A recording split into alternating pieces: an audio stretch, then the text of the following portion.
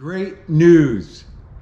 The Paulk Smart Kart plans are in the store, ready for you to purchase and download right now. I haven't had time to put together a grand announcement. I'm going to still do that. I'm going to take the Smart Kart. I have two, and I use them together with both benches to create a really neat package that rolls right into the aisle of the trailer. It takes me actually less time than it used to figure out where I was going to set it up.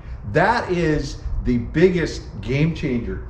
I'd get on a job and I'd set up my bench. And what I would do is figure out what I'm going to be doing. If I'm installing cabinets, I've got all the cabinet boxes. I need room to unpack those and do the disassembly, pulling the doors and the drawers out and find a place to stack those so I can do my install. Well, I want my bench set up because I'm going to be cutting lots of things to do with the cabinet install. And I'm going to need the miter saw and I'm going to need the table saw.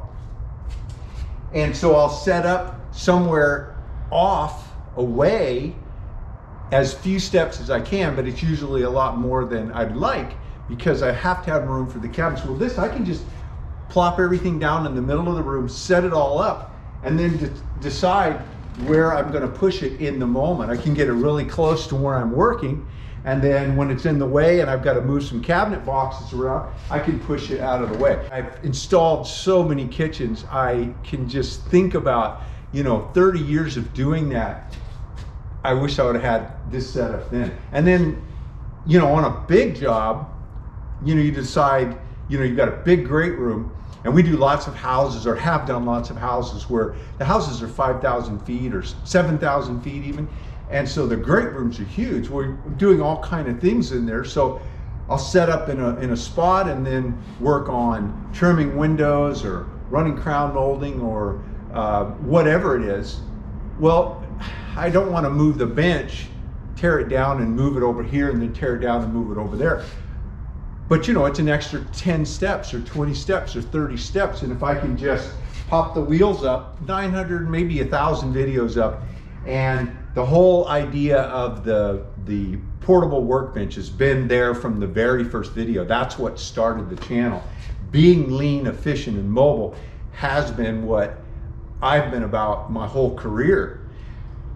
But this really is a big change, and not an evolution, a revolution. And I know a lot of people have mentioned in comments about, oh, I wish the table saw would sit flush, and it had.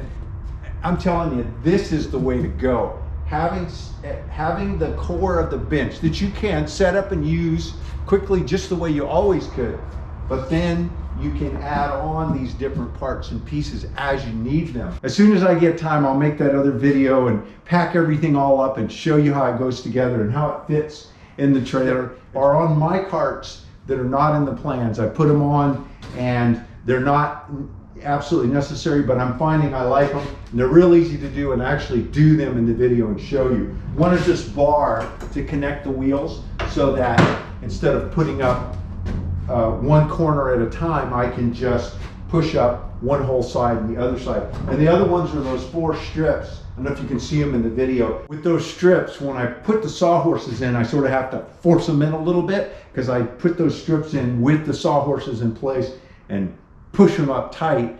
And so when the sawhorses go in, you sort of push them down and it just really locks everything in. If you like this video, if you like following along with this smart revolution that's going on here in my shop, be sure to give me a thumbs up, subscribe. Most important, ring that bell when you subscribe so YouTube will let you know when I put up a new video. Thanks for dropping into the Smart Wood Shop. You stay safe and have a great day.